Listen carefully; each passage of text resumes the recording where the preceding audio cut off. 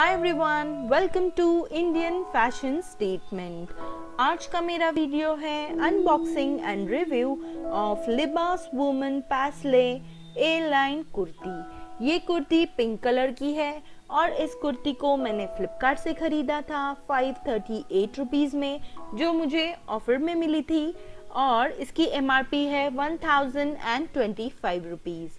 Friends, Flipkart पर इसे friends, जब भी हम ऑनलाइन कोई प्रोडक्ट खरीदते हैं तो हमें उसके रेटिंग्स और रिव्यूज चेक करने चाहिए और उसके बाद ही हमें वो प्रोडक्ट खरीदना चाहिए। तो मैंने ये कुर्ती ऑर्डर की है फ्लिपकार्ट से और मुझे आज मेरा पार्सल रिसीव हुआ है और मैंने इसका सील ऑलरेडी खोल लिया है।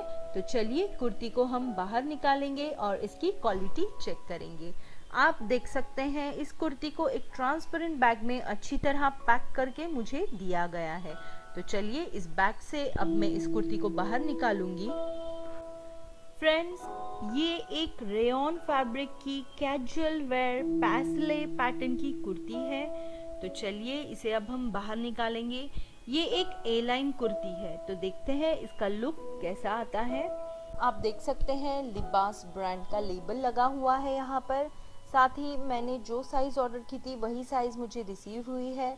मैंने ऑर्डर की थी XXL साइज़ और XXL साइज़ ही मुझे रिसीव हुई है यहाँ पर। साथ ही आगे आप देख सकते हैं पिंक कलर की कुर्ती है। पिंक कलर की कुर्ती पर यहाँ पर बहुत ही नाजुक सी पर्पल कलर की प्रिंट बनाई गई है, जो बहुत ही खूबसूरत लग रही है। एक बहुत ही अच्छा लुक आ रहा है इससे। और फ्रेंड्स, ये दो कलर कॉम्बिनेशन से बनाई गई कुर्ती है, पर्पल और pink.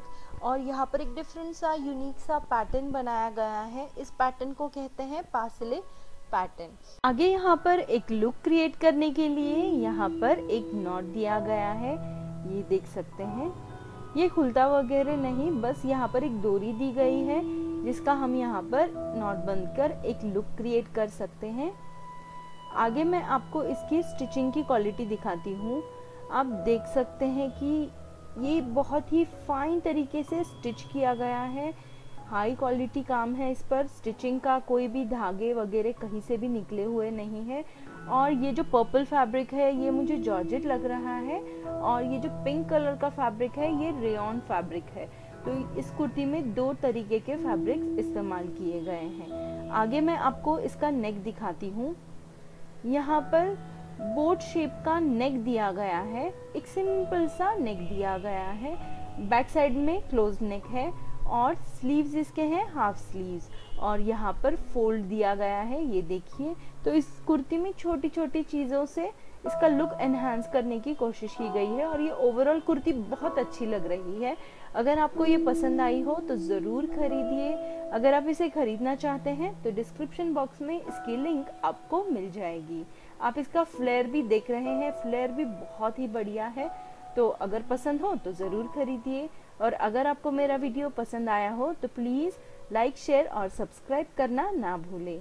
Thank you for watching.